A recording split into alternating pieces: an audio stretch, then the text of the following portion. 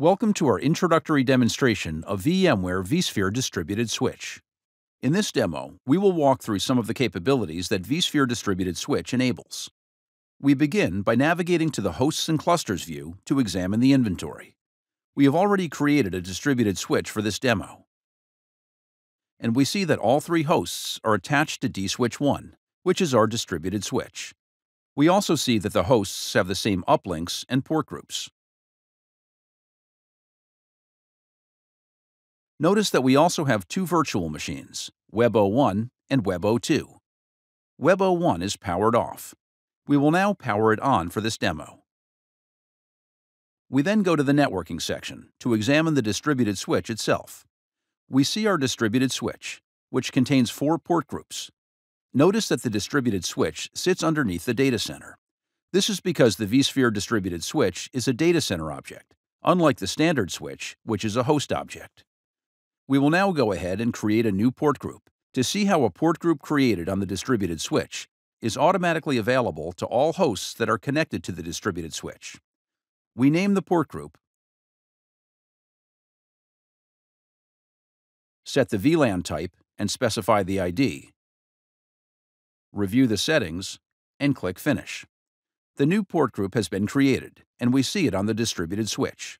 Since all 3 hosts in the inventory are connected to the distributed switch, they all automatically have the new port group configuration.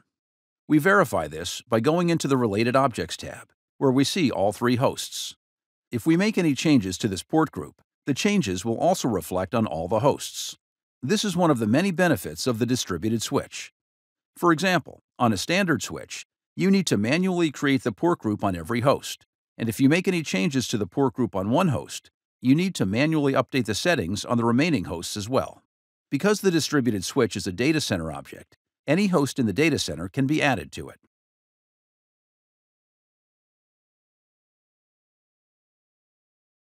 Here, we will move the Web01 virtual machine from the VMnet1 network to the VMnet2 network.